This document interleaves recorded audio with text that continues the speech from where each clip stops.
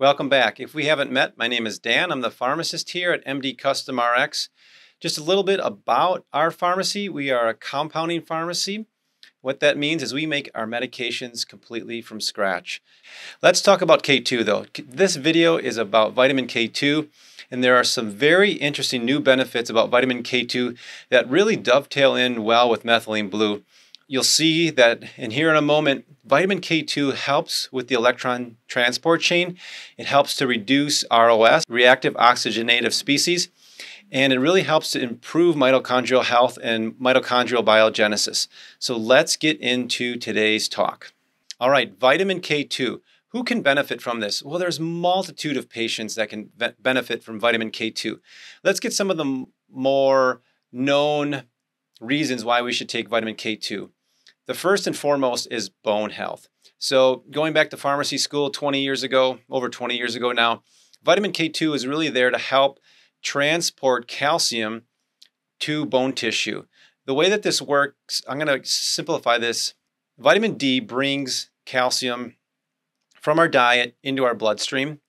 Vitamin K2, not K1, so very specifically vitamin K2, and we'll talk about the forms in just a minute, MK7 being the most effective. It has the longest half-life compared to MK4.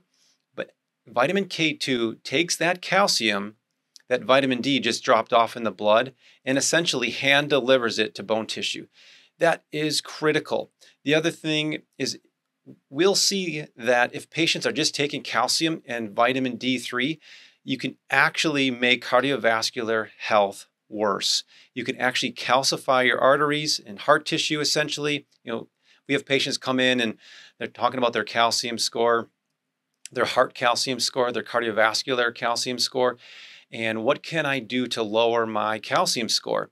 Because you have calcium in the wrong places. You want it in your bone tissue, but it's ending up depositing in the soft tissues of your cardiovascular system, in your heart tissue and in your blood vessels.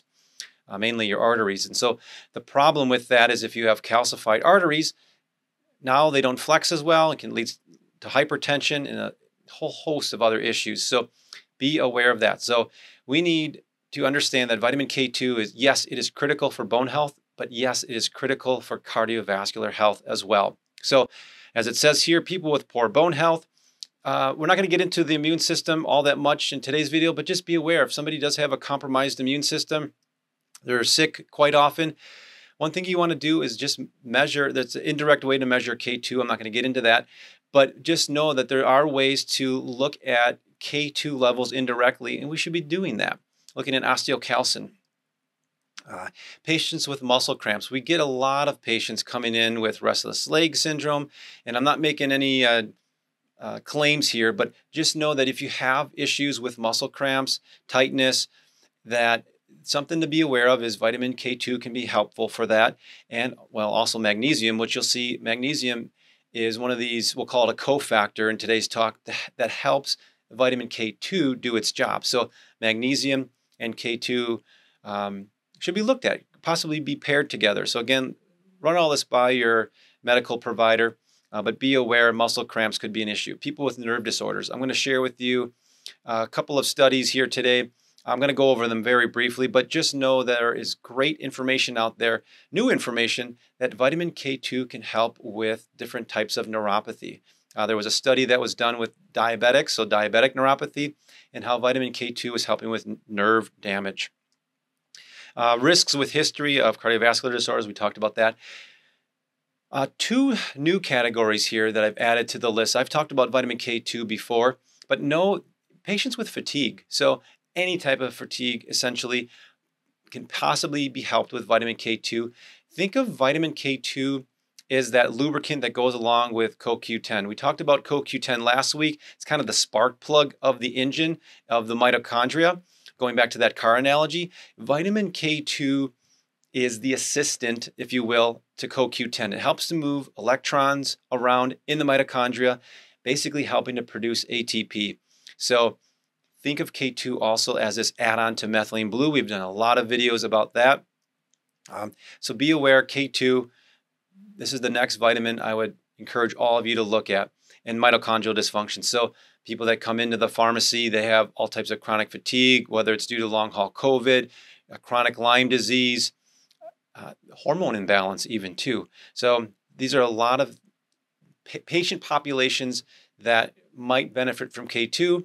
Again, we have to be careful though with vitamin K2. It can affect blood clotting. So not as severe as vitamin K1, which we think about typically with blood clotting and blood thinners and so forth and using warfarin. But K2, we do have to be careful with that. So if you are a patient that is on those types of medications that thin your blood, again, first talk to your doctor about supplementing with K2. So let's just quick talk about D3 though before we get deep into K2. Vitamin D, it's again often understood as the vitamin that helps to bring calcium into the blood, and it does a multitude of different things. I've done different seminars on vitamin D3, but just be aware, generally speaking, in the functional medicine world, you want to make sure we're getting a blood level. And again, talk to your doctor about this, but my opinion, between 50 and 80. The typical blood tests on patients that bring labs into our pharmacy, they're often deficient in their vitamin D3. So understand that D3 is important in this whole conversation with K2 as well. We, of course, can make vitamin D3 through sunlight, through our skin, but we can also get it from our diet. And I encourage you to do supplementation. I think that overall, for me, this is an easier way to get enough vitamin D and to test appropriate levels. So vitamin K2, what do we know about vitamin K2? Well, it's known as menaquinone. Not that that name matters. It is a cofactor for carboxylation. Sorry for all the scientific terms here. It helps to activate osteocalcin. So that was the test that I was saying about. You can't really measure vitamin K2 directly in the blood, but we can look at this carboxylation of osteocalcin, which is needed for bone growth and overall bone health. So osteocalcin, as it says here in the slide, can only bind to calcium once carboxylation occurs with the help of vitamin K2. And again, specifically MK7, which has the longer half-life compared to MK4. We can find vitamin K2 in foods, but generally speaking, we're probably not going to be getting enough. And so just be aware of that. But dairy, eggs, meat, natto, which is fermented soybeans in that picture there. Comment down below. I've never had natto. What does it taste like? Please leave a comment on that. Maybe try to convince me if I should be eating this on a daily basis. As I mentioned just a moment ago, MK7 is what we want to look for. When you're reading which I encourage you to all do this, hopefully we are doing this, when we're buying supplements, we should be looking at the supplement facts.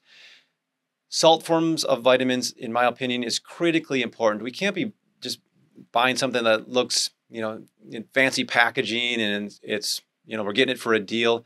You have to look at the salt form, turn the bottle around, look at the supplement facts. Is it MK7? Is it MK4? What is it? What's even in the bottle? So the one that we use here at our pharmacy is MK7. That's the one that we sell. It's dairy, gluten, soy, and GMO free. So this slide is specifically talking about the product that we sell here.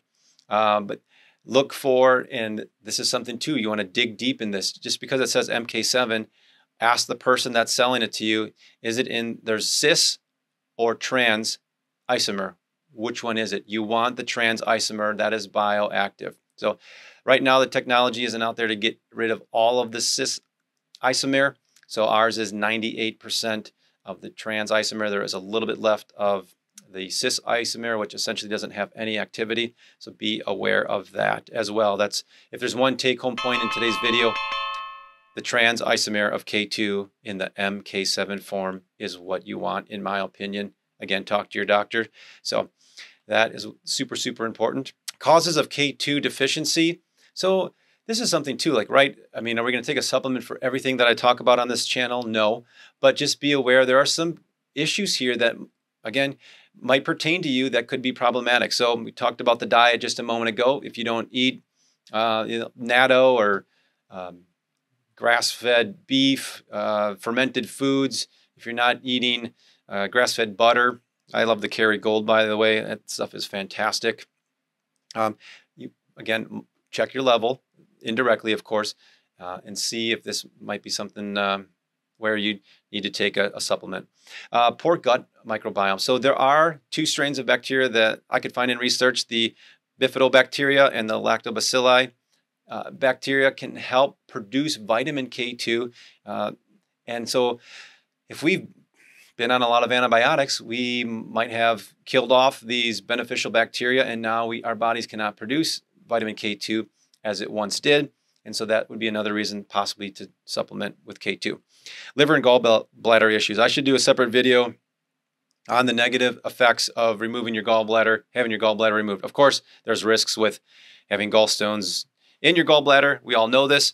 My point is you need proper liver and gallbladder function in order to absorb vitamin K2 properly. So just make sure if you have your gallbladder removed, in my opinion, again, you might want to make sure that you're taking some type of ox bile or some type of supplement with lipases in it to help absorb lipid-soluble vitamins, which vitamin K2 is. And for those of you that don't know, there's vitamin D that is also fat-soluble, vitamin E, and vitamin A. So if we have gallbladder, liver issues, again, I would encourage you to look at ox bile or some type of lipase to help, some type of bile salt supplement to help improve the absorption of these lipid-soluble vitamins. And then certain pharmaceuticals, we just talked about antibiotics, negatively impacting the microbiome. So that could be a problem. Bile acid sequestrants, so that's like your cholestyramine agents. I imagine a lot of patients aren't on that type of product, but if you are, that could be a problem, and you could be low on all your fat-soluble vitamins for that matter. And then high doses of calcium or D3. If you get too much of those, it messes up the teeter-totter, if you will. You have to have a right balance of D3, K2, and you have to have the right balance of calcium and K2. So again, all things to be aware of. Clinical tip here. K2 works best. We touched on this just a moment ago, but just to recap, you need D3 to bring calcium into the blood, and then K2 will drop it off at the bone tissue, but also magnesium. For those of you that don't know, you need magnesium to help activate vitamin D3. So very synergistic item. It also is helpful with K2. And then adequate protein. We want to make sure that we're getting clean sources of protein. I recommend grass-fed, grass-finished beef, cage-free eggs. So just be aware of that. Addressing K2 deficiency is not only about intake, but also about absorption, activation, and transport. So all of those things are critically important. All right, so we're talking about vitamin K2 in this new information, newer information about its benefits on mitochondrial health. So vitamin K2 can really help with fatigue, and here's how. So it possibly, the science isn't great out there, more research is needed, but being part of the electron transport chain and helping to produce ATP is fascinating to me. So especially somebody with fatigue, let's look at possibly supplementing with K2. If we've tried everything else and nothing's working, or maybe you're on CoQ10 and other agents to help with mitochondrial repair. I know a lot of you are watching this channel are subscribed because of our methylene blue videos. I would encourage those that aren't subscribed, might be a good time to subscribe to our channel. Give this video a like. We want to make sure patients are paying attention to some very basic functional principles that can help improve their physiology. We talked last week, I did a seminar on SIRT1 and GPC1 alpha. There's a whole cascade of different genes, different enzymes, essentially cofactors and such, that can produce more mitochondria in our body. And vitamin K2 has been implicated in improving this process. So, and then also reactive oxygenated species. So K2 can help to preserve ATP production under high amounts of stress by getting rid of all of this oxidative damaging products that are out there, these ROSs as we call them. And then increasing glutathione. For those that don't know, think of glutathione as the master antioxidant. I always say it's 10 times more potent than vitamin C. I don't have a study to prove that to you, but that's the way I think of it in my mind. That glutathione helps with liver detox and liver cleansing. And it's a very strong antioxidant. So, and then it promotes autophagy. So vitamin K2 can basically help to clean up and keep cells more robust and keep them working Think of almost vitamin K2 as the WD-40. Keeps all the gears moving, keeps all the production of ATP working smoothly. So helps with the electrons and moving those around, but then it also helps to remove the metabolic waste and the ROSs.